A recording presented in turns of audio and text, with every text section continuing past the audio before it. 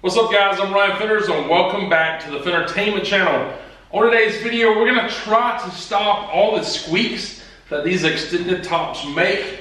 Majority of the times, I believe, is due to the metal on metal contact of all these aftermarket tops, unlike the factory top where it's all plastic on metal, so you have that insulator bond in between it. So we're going to try to fix it. This is what it sounds like right now.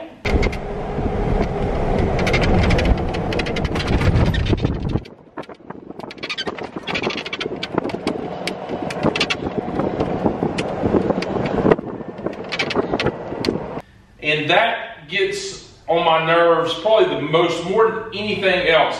That, and when we fixed the steering play, that got on my nerves as well. But this squeaking, we gotta have it fixed, man. So in today's video, we're gonna try to fix that. Stay tuned.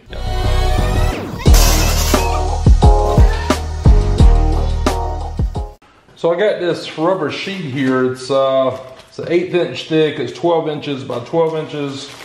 I got it off of Amazon, and I'll link it down below as well.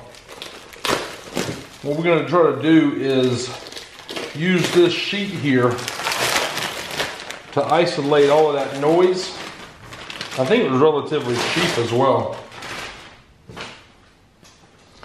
So there's that. I got these, not really sure what you would call these. It's like a scissor. It's like almost like a sheet metal scissor or something. It was my grandfather's, and he'd had it long before he'd passed. And well, when I inherited my grandfather's stuff, I didn't inherit goods, I inherited tools. And so I always loved working with his old tools, but not sure where you can pick these up at. It says Wiss Inlaid, not sure what that is, might be a China brand, not sure. But anyways, so on the back of the President here on this metal plate here, in order to remove these four nuts, it's gonna be a 9/16 deep wall socket.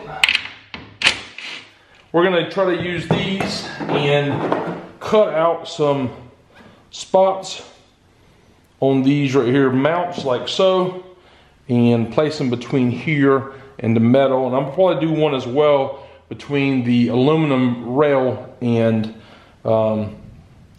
the uprights themselves as well. So let's just get started and see what we can come up with. So I got one to cut out. Cuts real easy, man. I love these things. I really do.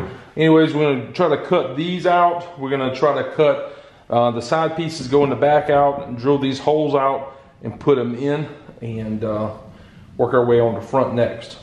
So the top, basically, it gets pushed to the inside and down like so. So I'm gonna say 7.5, maybe 8, just to do that. And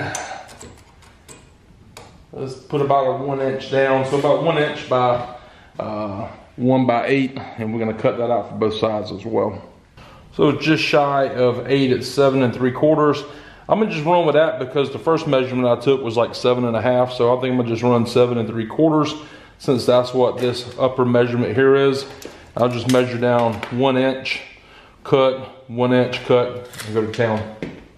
So I just took this bracket and drilled some holes in, and as you can see, the bottom holes are a different size than the top holes here because these are a different size than these. I want to say that's a 5/16 inch hole, and that might have been a 3/8.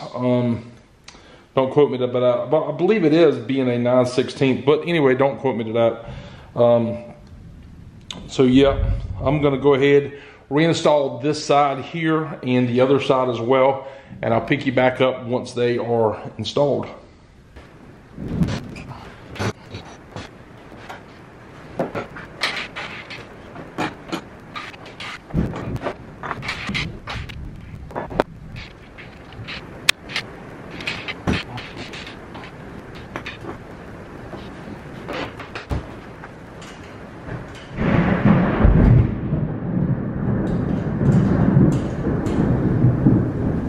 Y'all hear that? A beautiful night. All right, this is the rear passenger side here.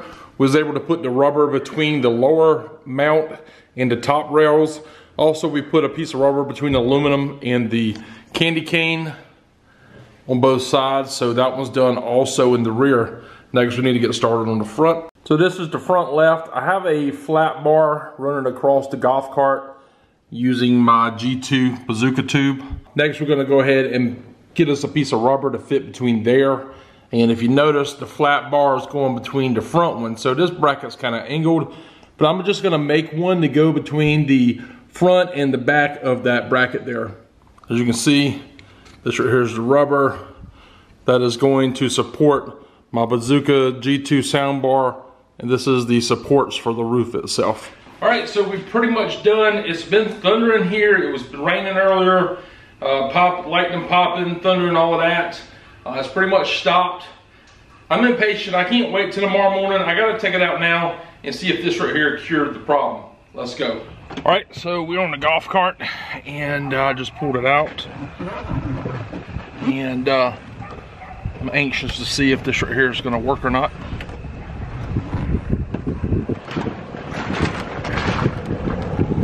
So far, so good.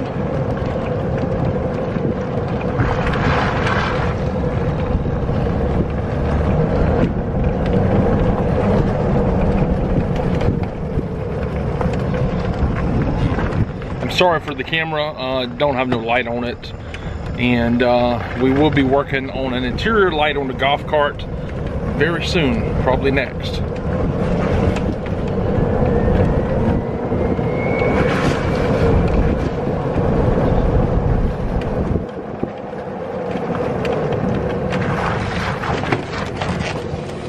Not gonna lie, I love that already. We went around a corner, hit some bumps.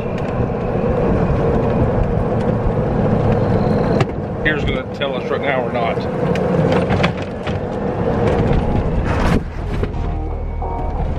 That's us, boys. This right here is in full force, and it's ready to go.